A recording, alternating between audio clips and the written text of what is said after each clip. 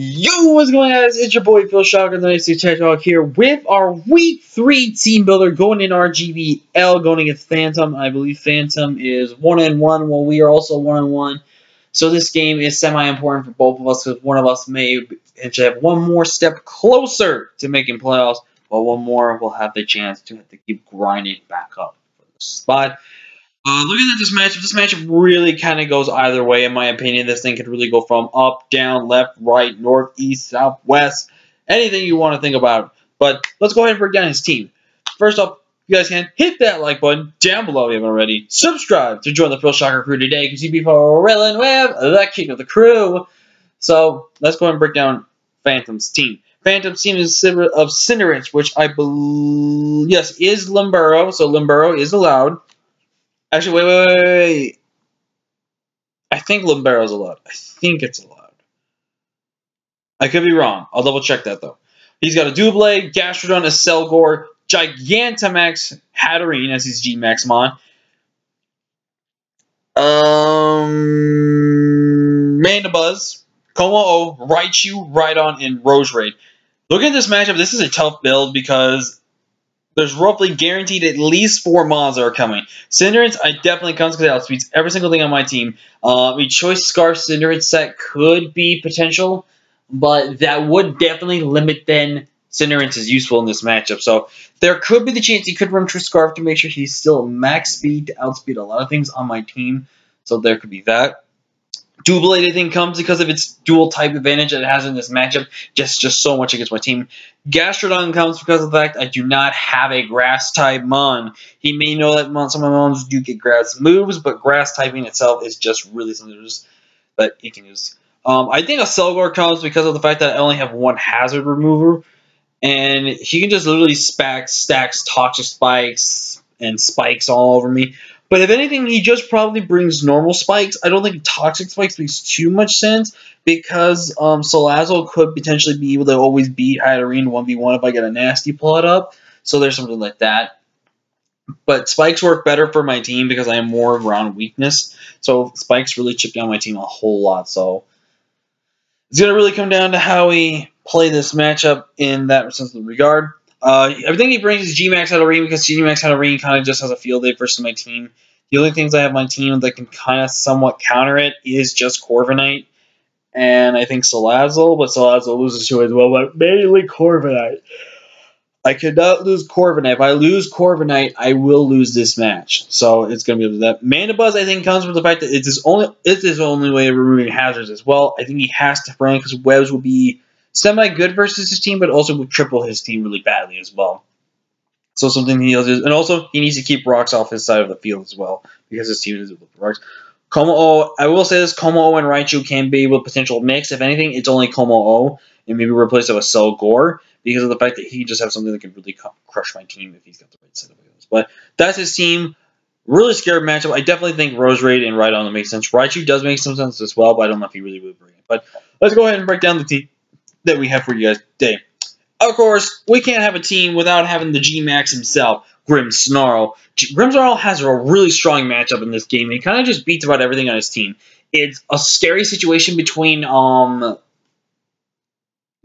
in some regard, but other than that, I can beat Doublade 1v1 if I get a bulk up. And that's what the whole theme of this team is. Most of this team is set up or defensive. There's a lot of ways behind it, so let's go into this. First is our G-Max Ganon, our Grimmsnarl, running Play Rough, Bulk Up, Darkest Lariat, and you see Shadow's Claw, which I'll get in a second. 176 HP, 172 attack with Adamantium, 4 defense, and 156 Spadef. Now you may be asking yourself, further, why are you Spadef heavy when his team is more physical? Because the chance is this: if he's got Acid Spray, Throat Spray, a Selgor, that could be a problem. And I want to make sure I can potentially take one hit. Because he could be modest. But if he's modest, I always take one hit. I revenge him down and knock him out unless he has Focus Sash. That's in regard. But basically, I made it hit hard. If I get a +1 up, I'm hitting things hard. The goal is to either get a +1 or +2 up and then start clicking that G-Max button and just clicking 3 buttons. That's all I'm going to do. Now, I do have Shadow Claw, and I want to go over the reason why I have Shadow Claw. Shadow Claw hits Hatterene super effectively. Other than that, I literally just need to spam my Play Rough or Darkest Lair versus this team, and I win. Shadow Claw is specifically made to beat Hatterene 1v1 every time it comes in against me. The goal is to get my bulk ups going up and then hit it hard with Shadow Claw. If I do that, then I have a really good chance to either cripple it down or potentially have a chance to win this game. So that's going to come with that. Up next, we have Salamandra, our Goodra this week, and Goodra has a phenomenal matchup this game. The only thing that really kind of pressures us a bit is the physically offensive Como-O and Hatterene itself. But we're in 116 HP, 150 physical defense, 96 SPDF, and 140 in special attack with a modest nature. With that Assault Vest, because Goodra knows how to run it so good. We are actually running Gooey this week, and Gooey's a little interesting. Maybe ask yourself, why Gooey? Well, Gooey is really good for the sense of the matter that if Cinerinse is in, it's a really good to slow Cinerinse down for my team in case it is Scarfed. It's also really good to use against things like Como-O, and potentially if I do die or lose anything, I weaken it down to where I can come in with something else and revenge it. So there's that sort of regard. But we're in Power Up for that bloody Gastrodon and Rhydon, which always one-shot unless Rhydon because it's defensive. Actually, ooh. Just remember we have that. I'll do a different calcs and see what I need to do with Power Up, but I gotta remember we're running Modest when we have Power Up.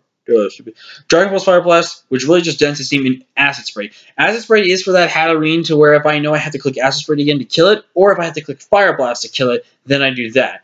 So again, it's really designed to weaken down the Hatterene so I can win it. Because he's never going to G-Max right on Goodra. He always will probably have a chance to set up and then he G-Maxes. That's what I would personally do with myself. So again, I will double check that to make sure Power Up is still a one-shot on a, looks like maybe physically defensive Gastrodon.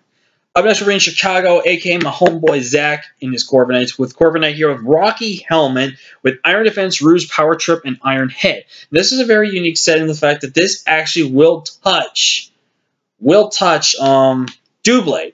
Because Iron Defense with Power Trip, I get it's base 20 and then 20 for each stat. So with 6 Iron Defenses, that's plus what? So it's 20, 40, and 60. Plus that is 80 base power, which means I should be always able, depending on investment, always two-shot a Doublade. And then Roost with longevity. Rocky Helmet's really good for things like Cinderace and Como-O and Rhydon to a sense of regard. And that's what's really good about this. I was thinking Leftovers, but in the long run, I think having Rocky Helmet is better. I might switch to the Leftovers before the match. We'll have to decide, though. Running max HP, 100 in attack, 16 in defense, and 140 in SPDF. To be a little more SPDF bulky, to be able to handle things like the Hatterene. And that's where Mirror Armor is also coming in clutch. Because if he tries to go Mystical Fire before anything, try to get special attack, I can lower his special attack in that sense of regard before he G-Maxes. We're bringing Tundra this week, as Tundra has a phenomenal matchup. We're bringing Adamant Scarf Mammo, baby. Earthquake, Ice Crash, Ice Shard.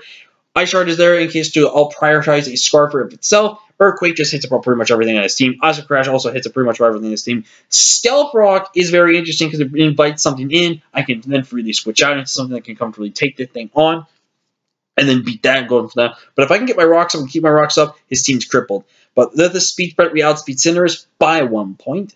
But we do not outspeed anything else that is a Scarf on his team. I was thinking going Jolly for this one, but Adamant was enough, and Thick That was always going to help me regardless in this matchup. So it's going to be a little risky, but I think Mammo can really push out clutch.